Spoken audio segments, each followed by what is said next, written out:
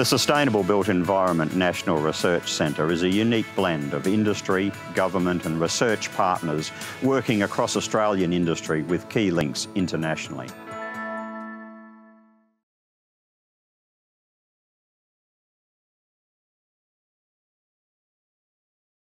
Whether you're a facility manager who has hands-on data and understanding what data mean or have nothing to do with the data aspect, this guide can guide you from A to Z on how to structure data, how to understand data. We hope that this could be a tool for facility managers on the ground to better make their way into structuring and understanding data as the world moves into the technology area more and more.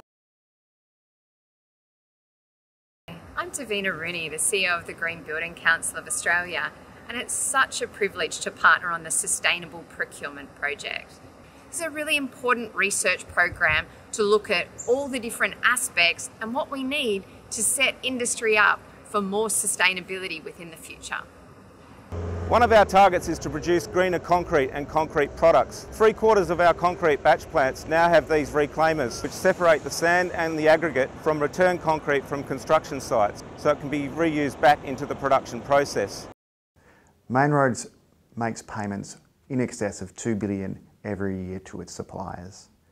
Sustainable procurement can help us drive further benefits for social impact or environmental protection through our spending.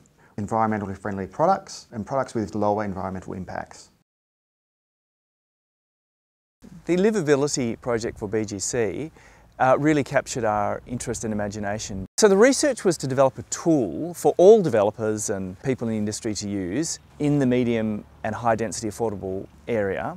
These projects that we've worked on through the livability framework have been targeted to demonstrate that we can produce a better product that is more livable, which is the basic aim of this thing, and is still affordable. This research is a very exciting culmination in a series of research projects. I want to commend the framework. I think it's going to take the options for affordable and livable housing forward, and it's going to do it in a very accessible way for both industry and for government, but most importantly for those not-for-profit organisations that have been leading the way in many ways. The construction and demolition industry gives us a great opportunity if we design buildings and infrastructure well from the outset, that we can recover more, particularly around concrete, glass and steel, because what these materials really are reused raw materials that we need to give second, third, fourth, fifth life and not be using natural materials. Effectively at the moment there is a strain on resources, and so therefore the supply of raw materials is very difficult. A classic example is steel mesh for concrete. So what we've had to do is we've had to assist our customers by, for example, considering using steel fibres. The advantage is that they are using some recycled steel in there, so it's not just virgin material that's coming from China. This particular project was a case study on digital engineering and the use of data in decision making. We were able to mimic people, so our inspectors would do an inspection. We've also got the high-speed cracking data, which is the modern laser and camera technology.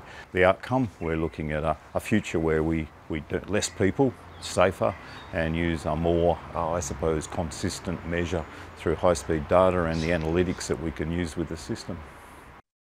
Being privileged to be chair of the project steering group, I can assure industry that the project was successful. This is largely brought about by a highly productive partnership among centre staff, industry and government agencies, supported by the excellent research capability of universities across Australia. So this research is about obtaining live real-time data from the location of the vehicles, and the benefit for that can be seen from probably 3 areas: the transport operator themselves, the community, and then the supply chain. knowing where the truck is, it actually enables this synchronization and orchestration of movement from ship to shore, shore to door. And I think that location has a benefit on those free areas. By sharing that data, that opportunity for situational awareness in how we respond to the instant demands that occur in our network, for example, an incident that might occur on the network, that is definitely going to affect freight. Getting more value by having more access to a greater network of key players and key people who are well respected, and I don't think otherwise I would probably have that access without SBNRC, to be honest. Most importantly as well, it allows for efficiency, standardised data formats, data exchange methods, everything we can do to drive down the risk of data being leaked or removed or accessed inappropriately, and to drive down costs. This particular research was about linking road freight data with traffic management systems in real time to improve network outcomes.